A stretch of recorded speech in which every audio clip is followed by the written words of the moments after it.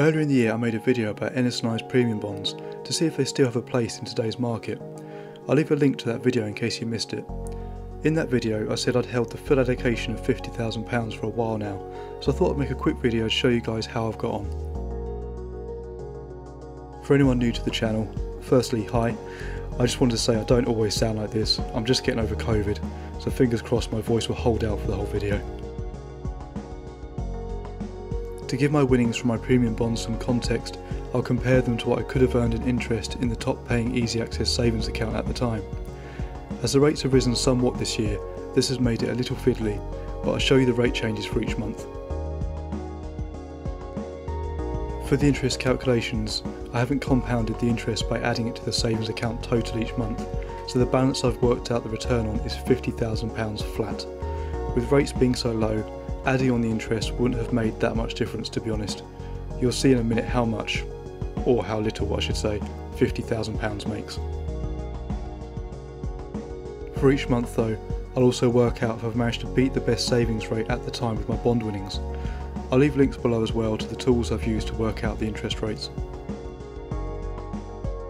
With premium bonds, everyone's winnings will be different, so I'm not saying you'll earn the same as me if you hold 50 grand in premium bonds, but I think videos like this are useful to help you make an informed decision if it's something you're thinking about. You may very well go months on end with no winnings. You may win the top prize of £1 million on your first draw. You just never know how it's going to go. I'll let you know my thoughts on how I've got on at the end of the video though.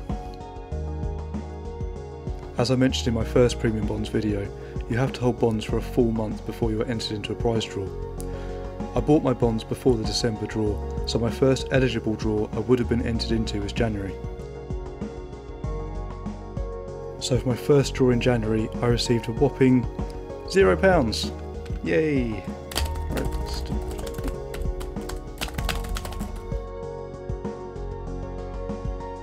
Not off to a great start. If I'd held that £50,000 in an instant access savings account, then I would have seen a return of £29.17 on my investment. That's with the best rate at the time of 0.7%. That means my return for my bonds is nice and easy to work out, 0% return. So January was a big fat nope when it came to beating the bank rates. Let's see if February was any better. In February I won £50, much better.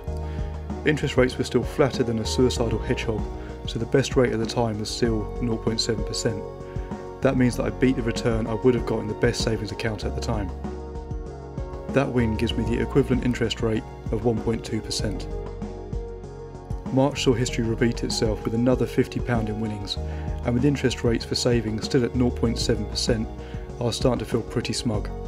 For 2 months in a row I'd nearly got double back in returns from my premium bonds compared to what I would have got if I had the money in an instant access savings account. Things changed in April though. The interest rates were starting to rise to try and curb rising inflation, which if you're saving is great. It does make premium bonds a lot less desirable though, as they generally cannot compete with high interest rates. So in April I won £25. As a percentage that means a 0.6% return.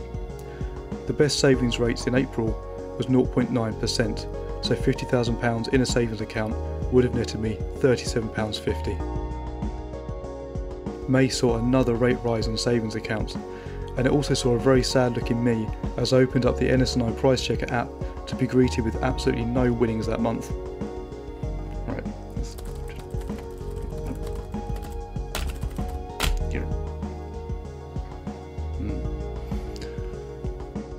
The best savings rate for May was now up to 1%, which would have returned me £41.67, so May was a winner for savings. June saw me putting the scalpels and ice packs away, as I did win £25 for my premium bonds, so that's a 0.6% return. The best savings rate at the time was still 1%, so again, bonds are being outperformed by savings accounts. July though saw my best win yet. In late June, NS&I announced they were raising the chances of winning, so I had some high hopes for July. I wasn't let down either, as I won £75. At this point, I'm debating buying some spare spleens with my winnings. This meant that the return rate for July was 1.8%, even though the best savings rates had risen to 1.25%, which would have returned me £52.08. Premium bonds won out. August was a bit of a letdown with just one prize of £25, so back down to 0.6%. August saw savings rates climb again to 1.4%, so that 50 grand in a savings account would have netted me £58.33. So if we take my premium bond winnings total for the year so far, which is £250, and divide that by the 8 months I've been eligible to win prizes, that gives us a monthly income of £31.25. If we do the same for savings, we get a total of £318.76, which gives us a monthly average of £39.84 from January to August. That works out at just over £8 a month difference, so there isn't a great deal in it for me so far. So if we look over this relatively long period, high street banks have come out on top. But that doesn't mean I'm cashing out my premium bonds just yet. There's always the chance of winning bigger prizes, and if I did, they would absolutely smash the best savings rates by miles.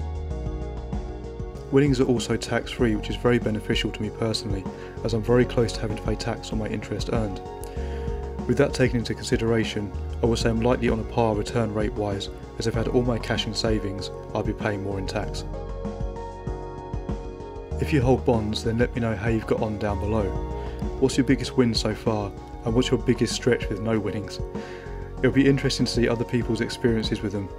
I've seen a few people do monthly updates with their premium bonds, so I'm thinking of lumping that into my monthly portfolio update videos.